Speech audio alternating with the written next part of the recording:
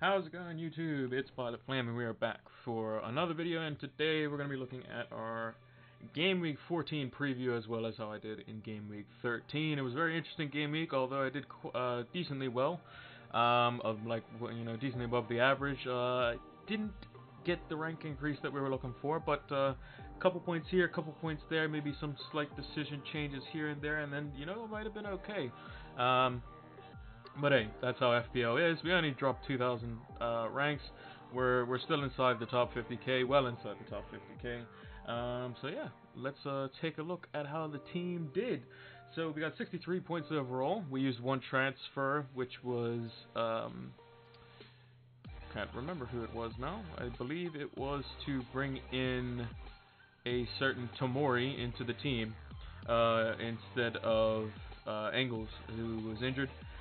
We didn't play him, but we want to play him for this week coming up, so that's going to be useful as well.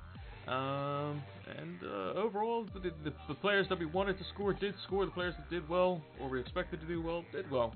So let's see how it went down in terms of our picks and predictions. So, we got our handy snippet tool over here again, as we always do. And those are the predictions that we got there. So Mourinho proved me wrong by scoring 3 goals instead of 1. So they did manage to get the result, which is what I anticipated. So we get 1 point for the result. Arsenal end up drawing with Southampton 2-2, and it could have been 3-2 Southampton by the end of it. So no points there because we predicted a win. Same for the Bournemouth-Wolves game. We almost got the score right, had Bournemouth put another goal away, but again, still Wolves coming out on top in that one. Leicester 3-1, we get the result for that. They won 2-0, getting the clean sheet.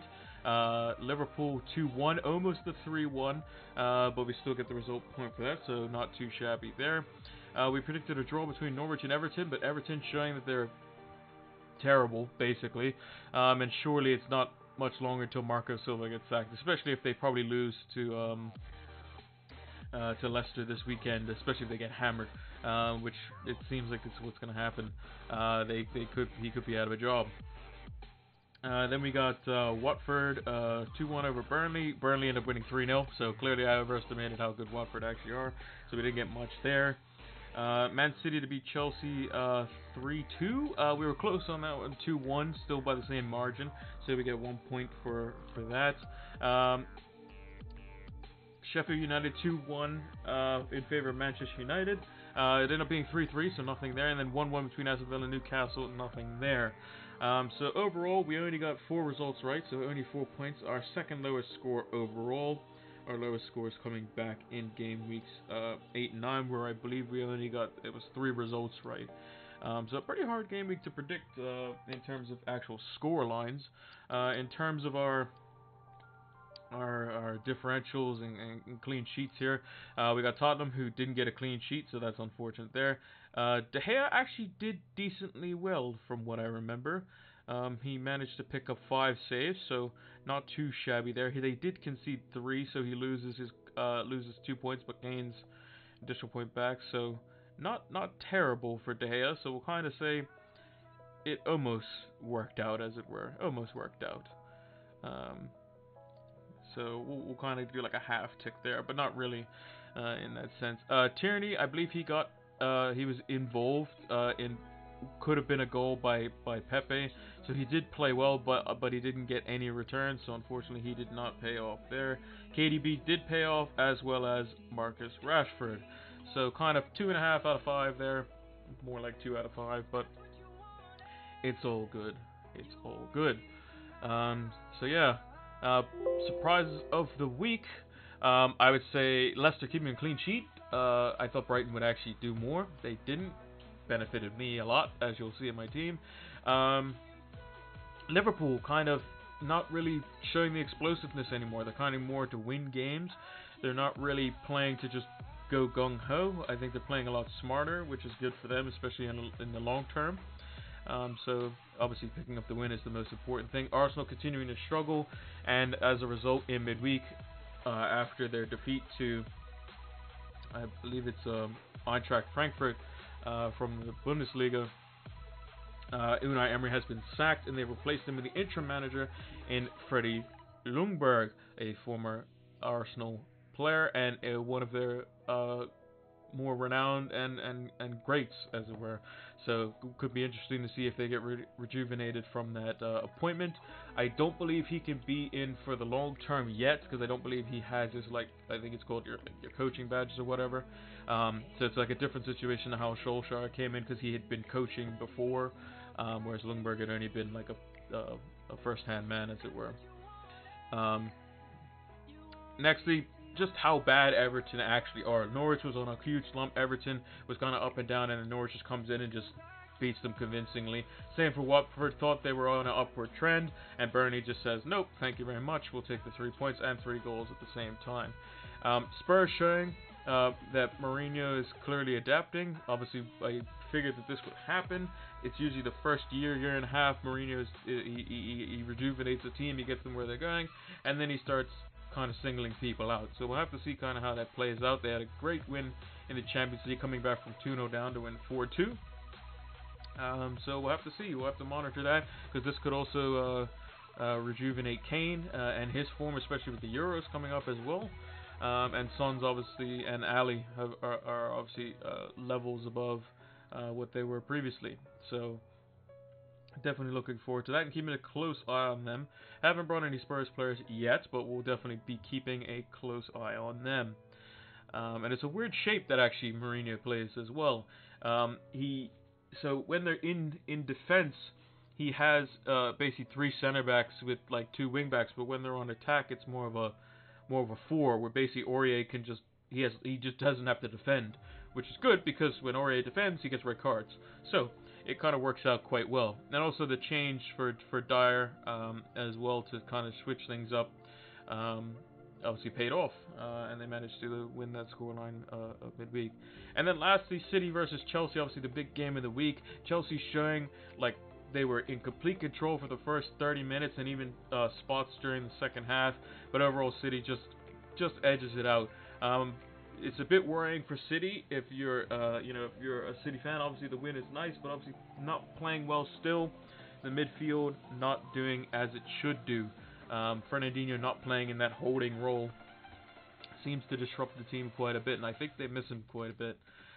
So we'll have to kind of see how they set up, especially away to Newcastle, who was the one team to give them their one loss.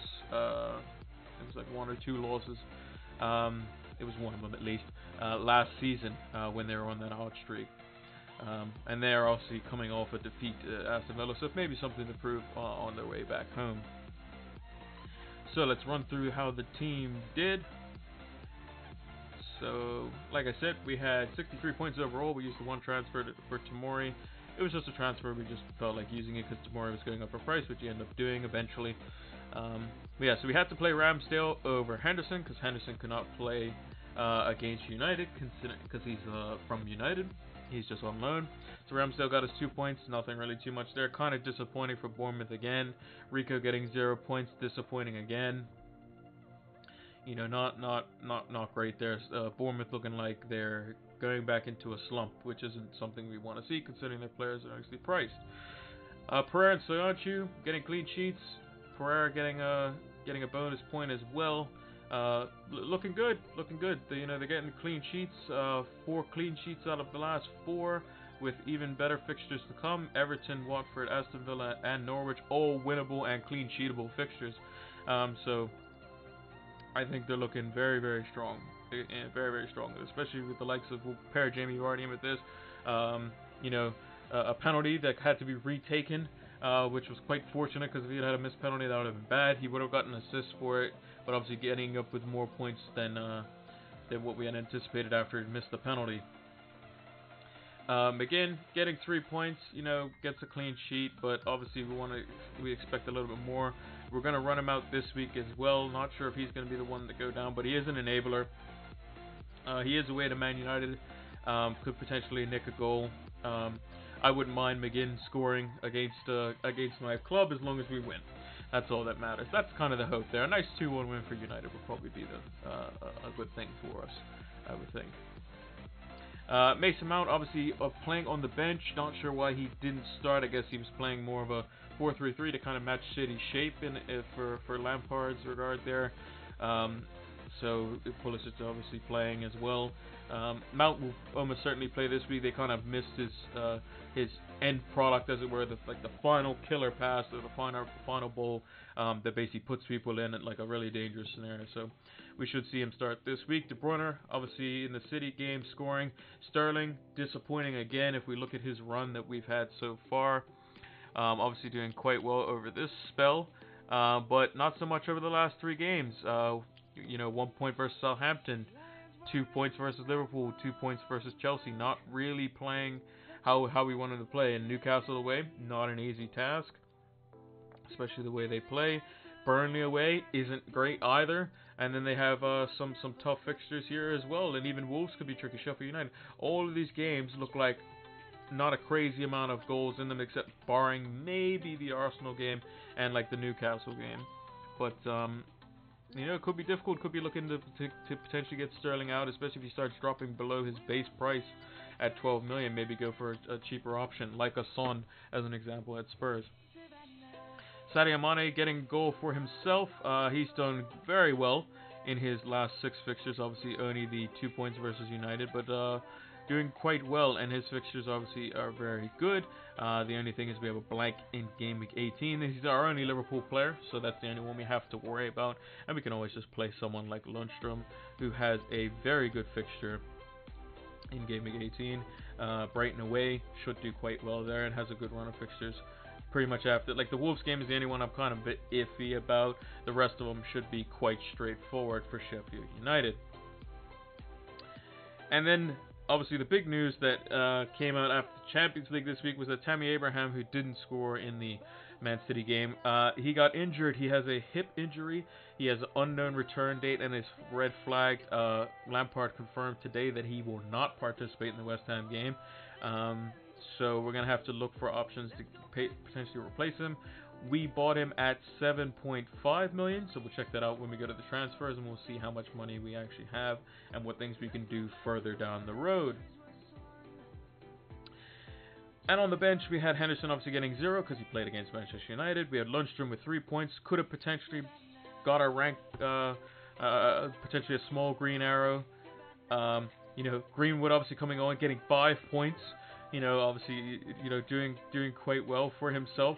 Could have played him over. Well, he wouldn't have came in for Rico. It would have only been Lundstrom or Tomori. But yeah, could have had a slightly better game week. But obviously not expecting Greenwood to come on and score every week or do what he get an assist or whatever. So, and then Tomori getting the 1 point, but we just brought him in. We weren't going to play him anyway because it was against City.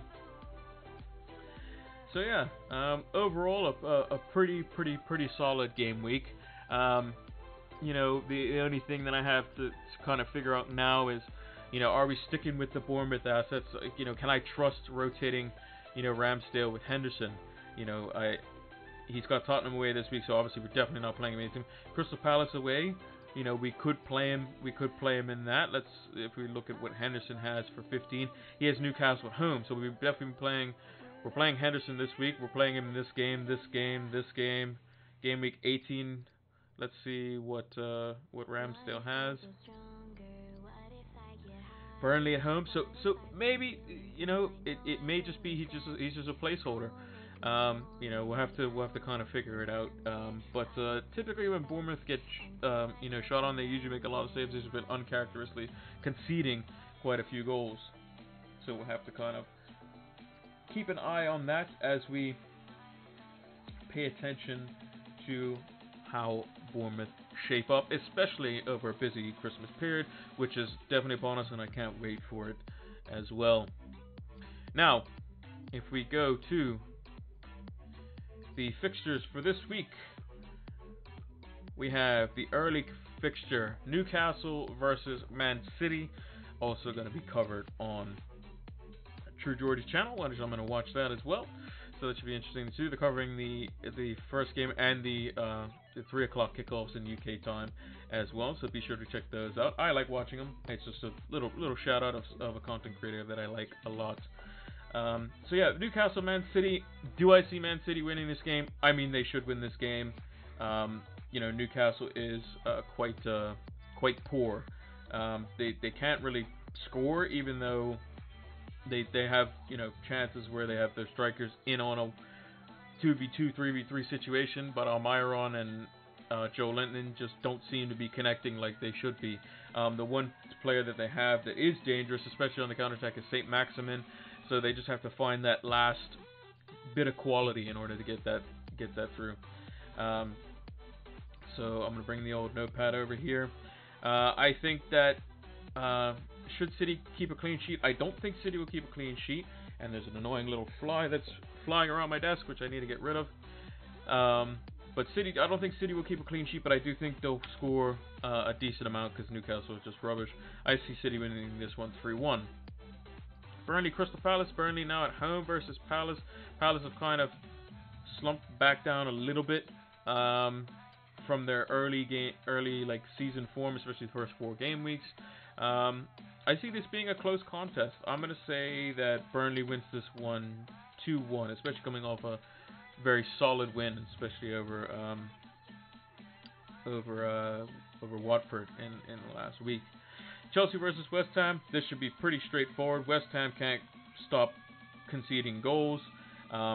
They can hardly score goals as well, unless the team's just literally asleep, which Spurs more or less were, and that they kind of have to get a bit lucky.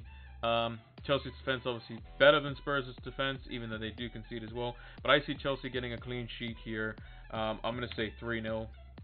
Should be pretty straightforward there. Liverpool versus Brighton. Now, I think this is going to be a pretty easy clean sheet opportunity for Liverpool. I see 2-0 being the victory because Brighton typically don't let in a crazy amount of goals, but Liverpool is not scoring a crazy amount of goals at the moment. So I think a 2-0 victory is fair. I think they will get the clean sheet as well. They haven't had a clean sheet for or as many as they've had since in last season, where they had, I believe it was 17 or 19 clean sheets. It was somewhere in the high teens for clean sheets. Spurs going up against Bournemouth. I don't think Spurs will keep a clean sheet. I think Bournemouth will score at least 1, but I think Spurs will win in a 2-1 victory. I think that away from home, they're probably going to end up being more or less about the same as they are at home. I just think Bournemouth, when they go up against the better teams, they kind of raise a little bit. I still think Spurs will be too much for them. I think 2-1 is a fair result. Southampton is rubbish. Watford is probably not as rubbish. I think Watford should win this game 2-1 as well. Not much saying there. Arsenal obviously just sacking their manager. Norwich coming off a 2-0 win could be an interesting contest, but I think Arsenal, the team, they haven't been playing for the manager the last few weeks, so their form has kind of dropped quite significantly. I think that this week they will be playing for the manager. Go away, fly. And they'll be playing for Ljungberg, and they'll have a point to prove, and they'll have a rejuvenated sense of how to play the Arsenal way, as it were. So I think Arsenal will concede, but I think they'll win 3-1. Wolves versus Sheffield United. Now this is an interesting contest. I've kind of flip-flopped back and forward in my head of which way this will go. I think Sheffield United are very good defensively. They're also pretty good offensively as well. Wolves can pack their defense quite nicely. They're a lot more negative than Sheffield United are, in my opinion. They play more of a counter-attacking style, where Sheffield United are probably going to come out and try to play football here. Will that be their undoing? I'm not too sure. I'm going to sit on the fence here, and I'm going to go 2-2 between the two teams. Leicester versus Everton. Everton couldn't even score against Norwich. Leicester's defense is better than Norwich's is. So I think Leicester is just going to win this 3-0. And then Manchester United versus Aston Villa. I think, as I said before, a 2-1 victory for Man United is what is required here. Man United obviously at home, not doing good midweek, but we also rested pretty much everyone for this game. So I'm going to go with a 2-1 victory for United. Hopefully McGinn gets the 1 goal for Aston Villa. That would be quite nice.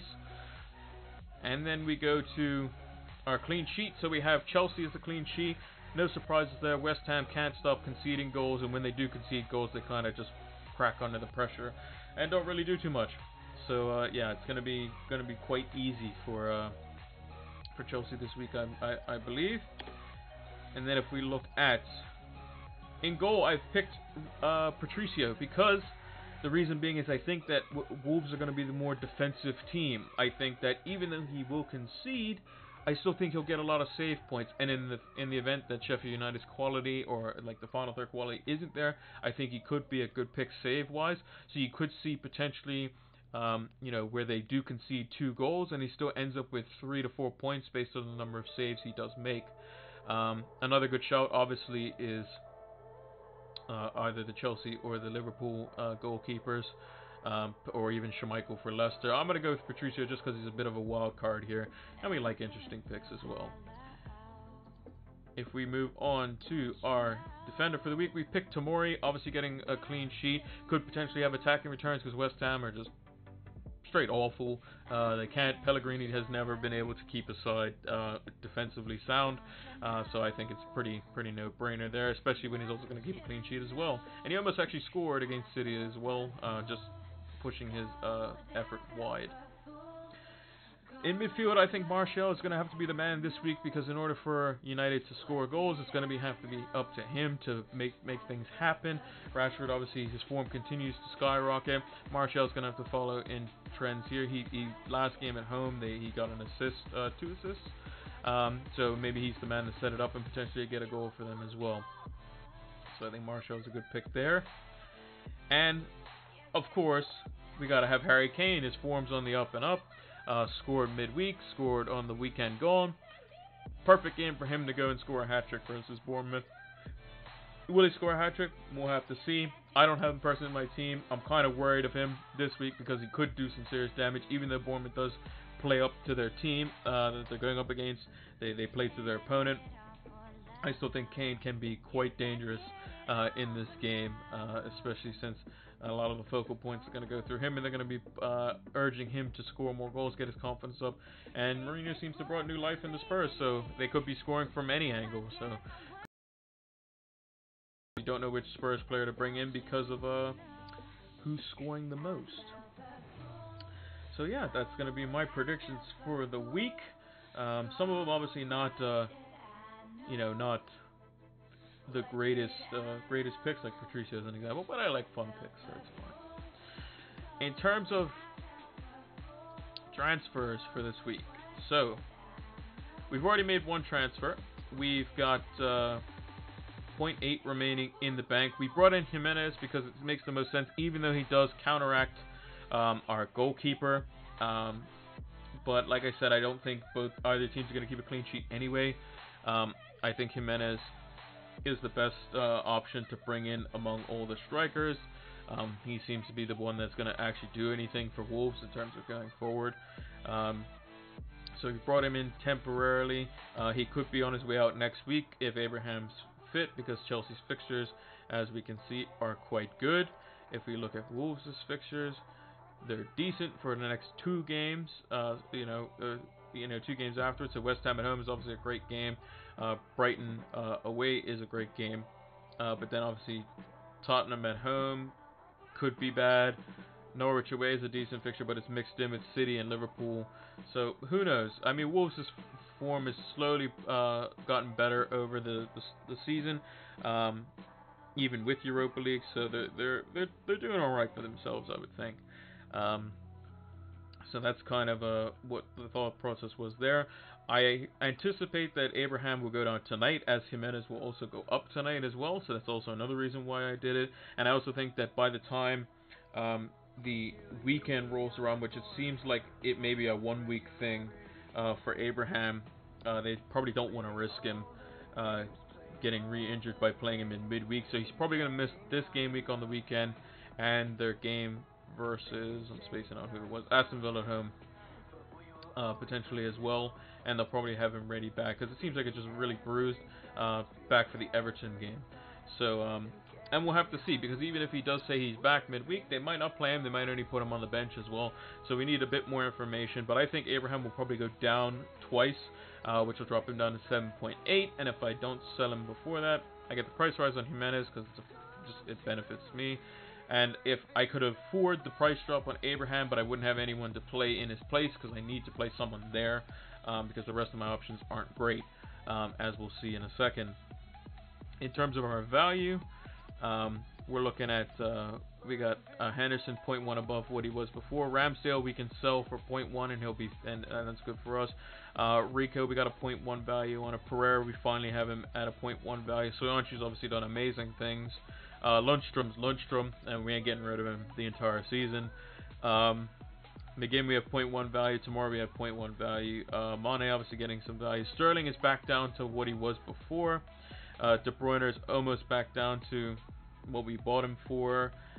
Mount is only 0.1 above what he was before. I believe he went down from 6.8, which is fine because we're going to keep him anyway. We've seen Lampard make a one slip up as in the City game of not playing him and see what happens because he's very crucial to the team.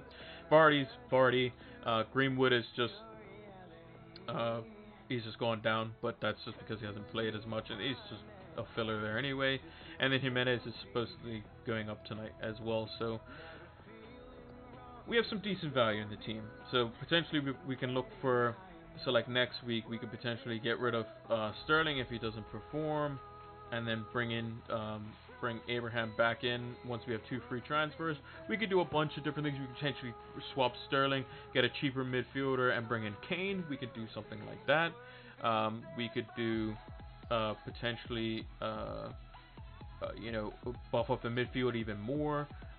Or spread it out a little more, so maybe you get rid of McGinn, Sterling, and then bring in maybe 2 8 to 10 million midfielders or there. You know what I'm talking about. Something like that. So hypothetically, as an example, let's say if we did want to bring in Kane, and let's say Abraham's out longer than we expected, we could bring in Kane, and we could bring in a cheaper midfielder, which could be somebody. I mean, we have McGinn, maybe Daniel James, maybe Cantwell back in just as a placeholder. I would say Yarmolenko if they were doing well, but they're not at the moment. We'll have to kind of see there. We'll have to kind of see. Maybe we bring in Son and we bring in somebody cheaper up front. So we add Son, get rid of Greenwood, bring in somebody who's 7 million-ish up front. Let's say if it's a long-term injury, as an example, we could bring in Batshuayi, I believe, who is Chelsea.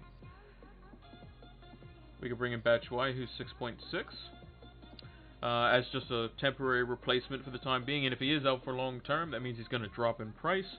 So that could be something that we do temporarily. But again, we'll have to see. This is just thinking out loud, not something that I'm necessarily entertained, but it's something that is a useful talking point as well. So if we look at the team for this week, this is kind of how we line up here. So we have Henderson away to Wolves. We have Tomori and Mount at home to West Ham. Pereira and Soyuncu in the back line at home to Everton, as well as Vardy as our captain at home to Everton. We have McGinn away to Manchester United, De Bruyne and Sterling in the midfield away to Newcastle. We have Mane at home as our vice-captain versus Brighton, and we have Jimenez obviously slotting in there as well. We're playing Henderson over Ramsdale because I don't see Ramsdale keeping a clean sheet versus Spurs, and neither do I see Henderson keeping a clean sheet away to Wolves. However, I do think that Henderson could be more likely to keep a clean sheet, considering the chances Wolves get aren't as much as the chances that Spurs are definitely going to get. I think that Sheffield United's defense is obviously way better than Bournemouth's defense, hence why Rico is third sub on the bench. And obviously it sucks that Jimenez is up against Henderson, but it is what it is. If there's going to be a likely candidate to score versus Henderson, it will be Jimenez. So something that might be nice is maybe Jimenez gets a goal, Henderson loses a clean sheet, but they get a lot of save points from all the other people, and Jimenez gets that one goal and then looks really good in the game, and then gets high bonus points, and that'd be quite nice. We have Lundstrom as our first sub, Greenwood as our second sub, and Rico as our third. We put Greenwood over Rico just because I don't think Rico's going to do anything versus Spurs, and their form has shown that they're not very good defensively. Even though they do step up against their team, but I still think Greenwood is better because he seems to be getting a little bit more minutes off the bench. Lundstrom we keep first sub because he's Lundstrom and he's the god of FPL. Decision for captains. I think it's only right that I keep Jamie Vardy as the captain. I mean, he just can't stop scoring. Like the returns in the last 6 game weeks, he's only blanked against Liverpool, which can't argue with him blanking against Liverpool. 12 points, 8 points, 20 points, 6 points, 12 points, 12 points. Like, it's a bit ridiculous. You know, can't not captain him, you know. And then obviously Mane was probably the other consideration. You know, same run of form. 12 points, 2 points, 5 points, 12 points, 7 points, 9 points. Obviously not as much, but still obviously a good option there. I think Vardy's the captain choice for us, especially Everton. Just straight, they're just bad. So that's how we're gonna line up there. And like I said, the bench kind of sets itself, in my opinion. Is there an argument to put Greenwood ahead of Lundstrom? No, because Lundstrom's the god of FPL, and obviously the god of FPL is first on the bench. Is there an argument to put Lundstrom in over the likes of McGinn? Potentially, but if the Wolves do score, like I think they will, then obviously it hinders 2 players instead of 1. Can Lundstrom score against Wolves? Of course he can. But since with us bringing in Jimenez, we kind of don't want to go 2 defenders versus 1 striker. If they do get the clean sheet, and I have Lundstrom's clean sheet and a goal on the bench, it's going to suck. But we just have to hope that Tomori keeps his clean sheet and Pereira and Solange keep their clean sheets as well. And it just seems a bit more beneficial that way, because Everton and West Ham, defensively and offensively, are definitely worse than Wolves. So that's going to do it for this video. Hope you all enjoyed it. Make sure to leave a like on the video and follow the channel if you haven't done so already. I'll be posting this up on YouTube as soon as I can. And hope you all have a good game week 14. The games are coming thick and fast. There's games midweek as well, so you have to pay attention for those. Hopefully I can do the video Monday or Tuesday. And I may do the video for both game weeks, so maybe a longer video there. So that's going to do it. Hope you all enjoy it. Wherever you are in the world, have a good day, have a good night, and we'll see you all next week. Goodbye.